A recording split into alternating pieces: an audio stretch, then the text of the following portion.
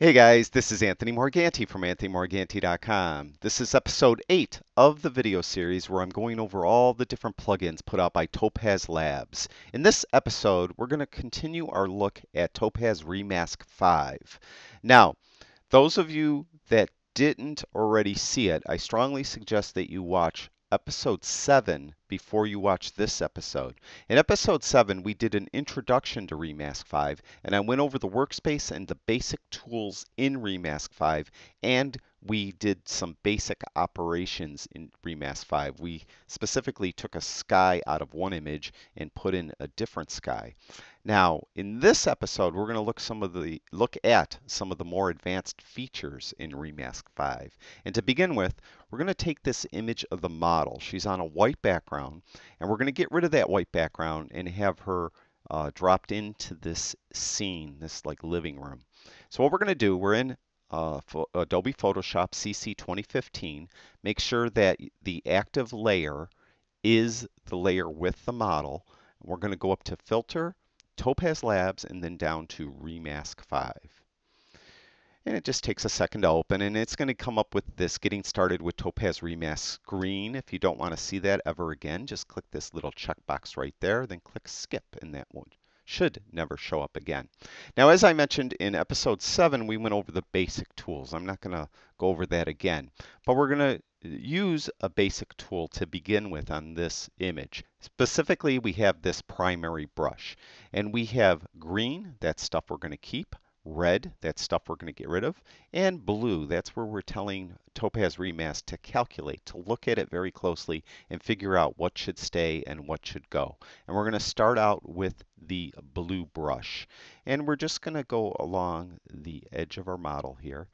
And just because this is where we want her clipped out, right around the edge here. Now, she has big hair and it's a little bit fly away, and that's why I picked it, because we're going to use some of the advanced tools in Remask to help us cut her out, including her hair. Now, as you can see, she's got all this kind of flyaway hair down there. So we're going to do our best to get all the little flyaway strands. The one thing I gotta say is where a lot of people get frustrated with any type of masking or compositing is they expect to get every single hair cut away. And it doesn't work that way. You just want to do it so it looks realistic. So you're not going to get every single hair usually. So, you have to really just make it look like it looks real, and you not worry about every single strand, or you'll really be wasting a lot of time. Now, there's a lot of little gaps in her hair here. So I'm going to be painting in those gaps like this, because we really need Topaz to look closely at these gaps and to make sure that the hairs stay and the background that behind the hair goes away. So we have, I think I'm pretty satisfied with our blue brush. So now we're just going to fill the entire white background in red. So we're going to get our red fill bucket, and we're just going to click there. So we have green, that's the part we're definitely keeping. Blue is what we're telling the program to look closely at and figure out what should stay and what should go. And then we have red, which is definitely what we're getting rid of. And we're going to just click on Compute Mask, and it will take a second or two. You can see we have this little like clock symbol or watch symbol.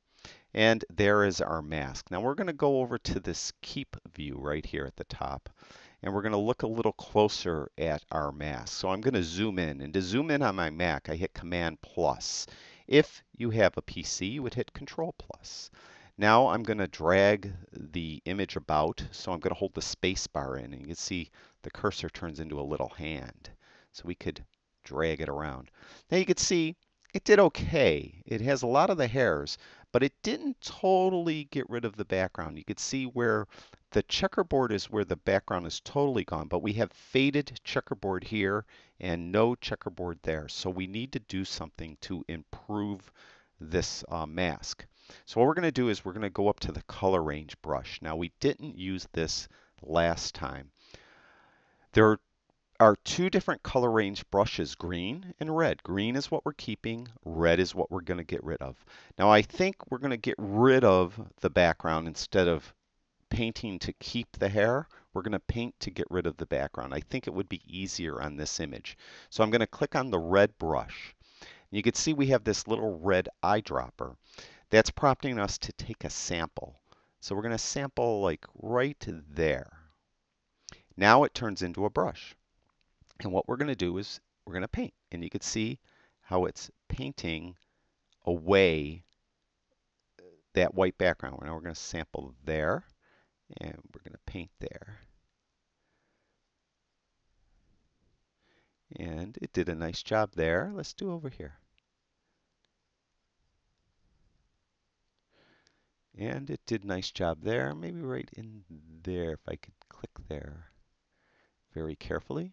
Yep, did a pretty good job there.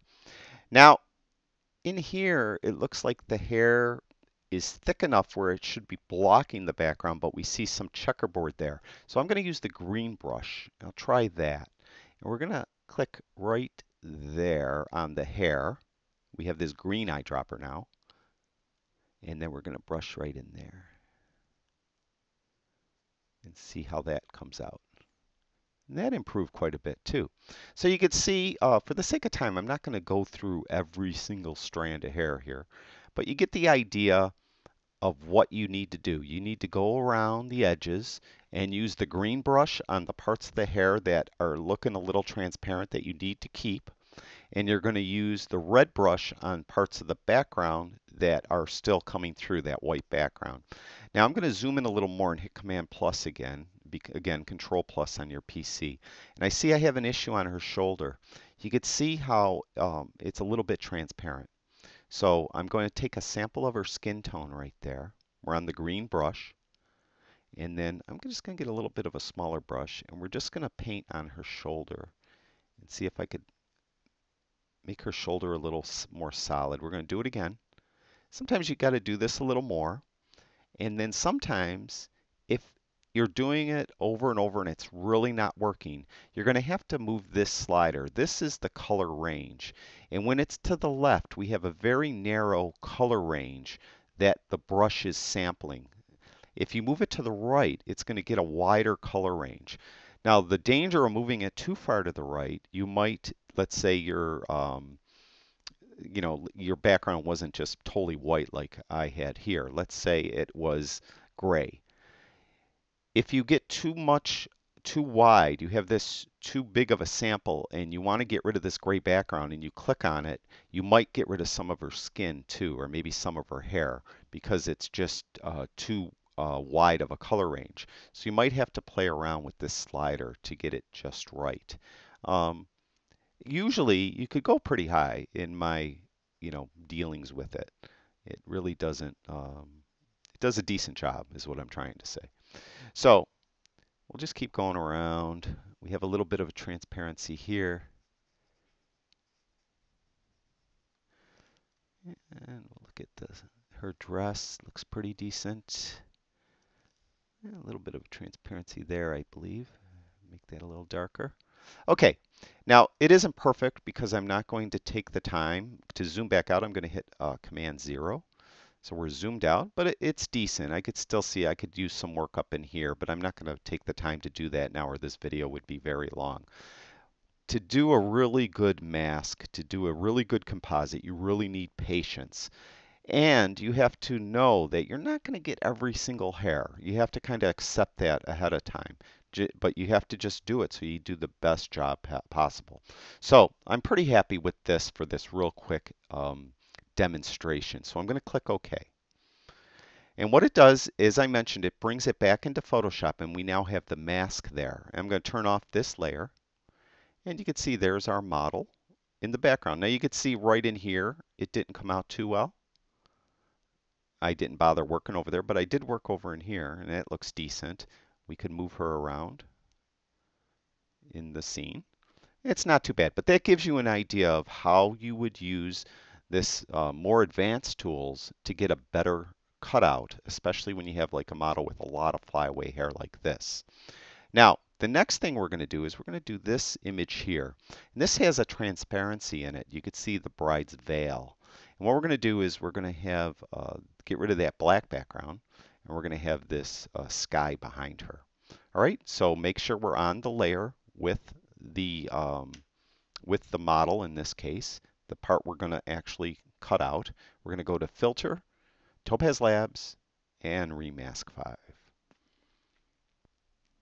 Now, this one should be relatively easy, to tell you the truth. We're going to start out with the primary brush again. We're going to go to the blue, and we're going to go down the edge of her veil.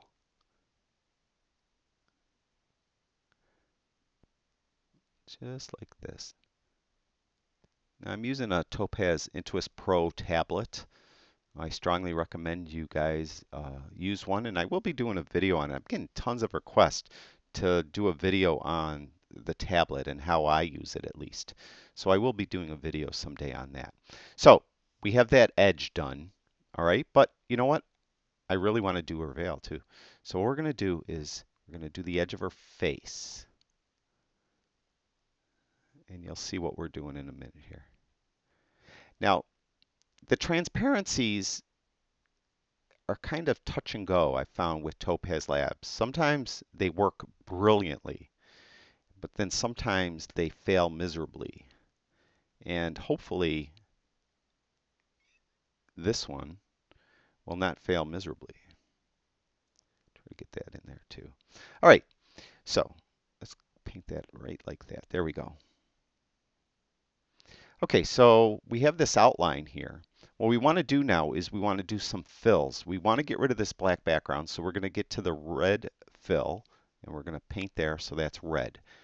We want Topaz Labs Remask 5 to think real hard about this transparent or translucent, I think is more accurate term, veil. So we're going to click there.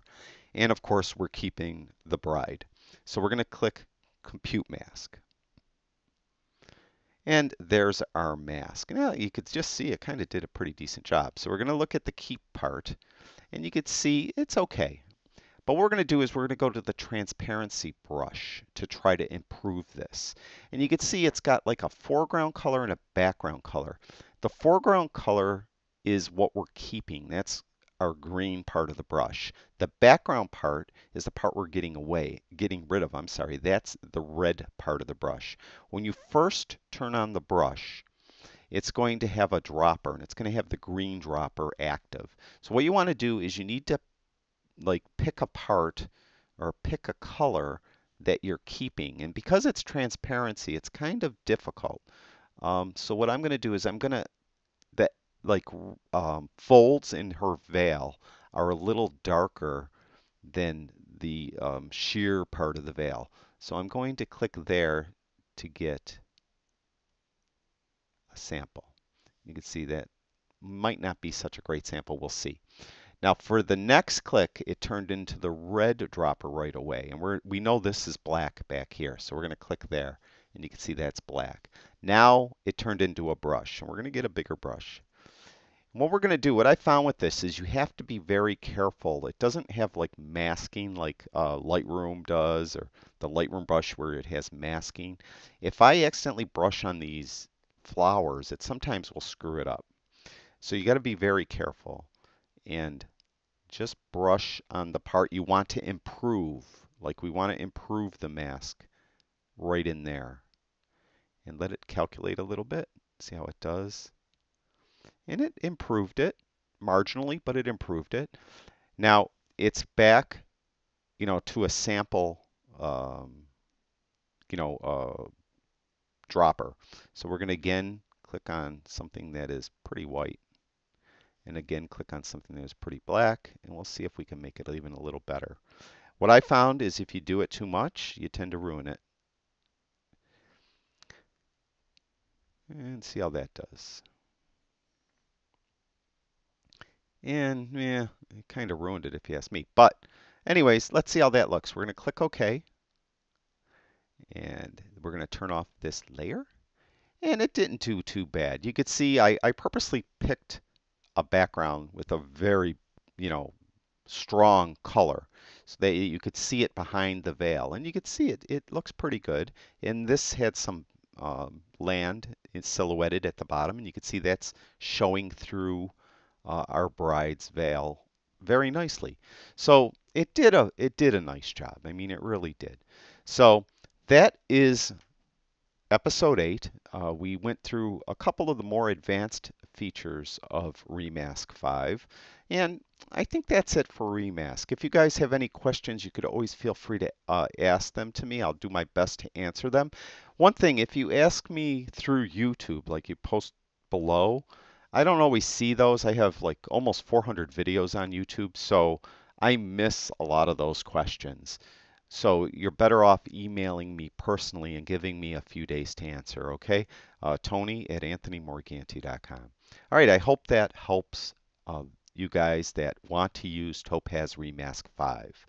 All right, I'd like to thank everyone who watches my videos. I'll talk to you guys soon.